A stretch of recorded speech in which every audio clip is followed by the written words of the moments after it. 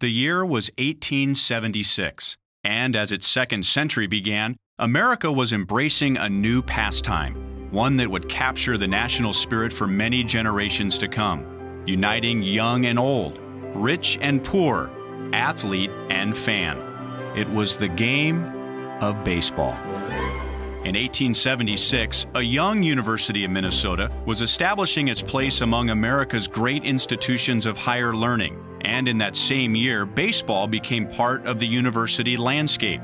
The Gophers began by playing local semi-pro clubs and eventually added other local colleges and universities to their schedule. By the 1890s, the Gophers were taking trains to faraway destinations such as Ann Arbor, Michigan, Bloomington, Indiana, and Lincoln, Nebraska.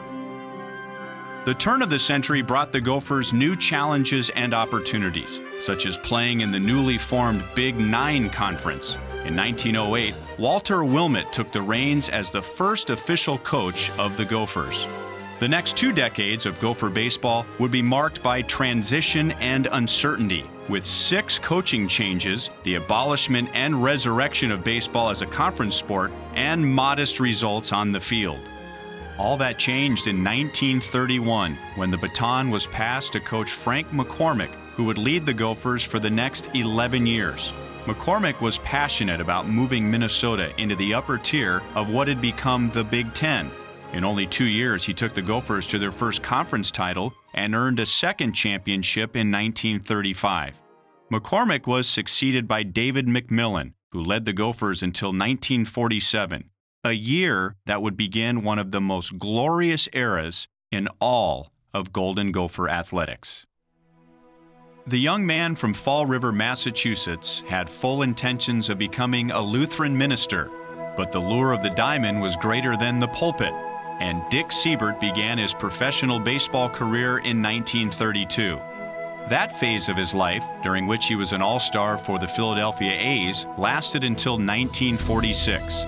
He spent a year as a sportscaster with WTCN of Minneapolis before eventually making his way to the grain elevators and rail yards of southeast Minneapolis to coach the University of Minnesota Golden Gophers.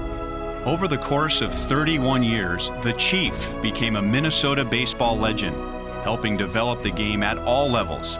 He is credited with introducing the aluminum bat and designated hitter to the college game. He received college baseball's highest award, the Lefty Gomez Trophy, honoring outstanding service and contribution to the sport.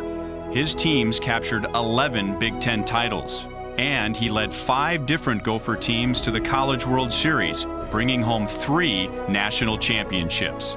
Larger-than-life players like Paul Giel, Dave Winfield, and Paul Molitor, to name just a few, reinforced the mystique of the Siebert era. After compiling a record 754 wins, the Chief passed away in 1978. The following year, the Gophers baseball stadium was renamed Siebert Field in his honor. Upon Siebert's death, George Thomas assumed the head coaching duties for the Gophers. He took the Gophers to a 30-win season and second-place conference finish in 1980, and led the team to the championship game of the inaugural Big Ten baseball tournament in 1981. Then in 1982, a former Gopher player and graduate assistant by the name of John Anderson took the helm and ushered in a new era of excellence and achievement, an era that proudly continues today. Since the early 80s, the Gophers have consistently been among the elite of the Big Ten Conference, with more than 1,000 wins, 9 Big Ten tournament titles, 8 regular season crowns, and 16 NCAA tournament appearances.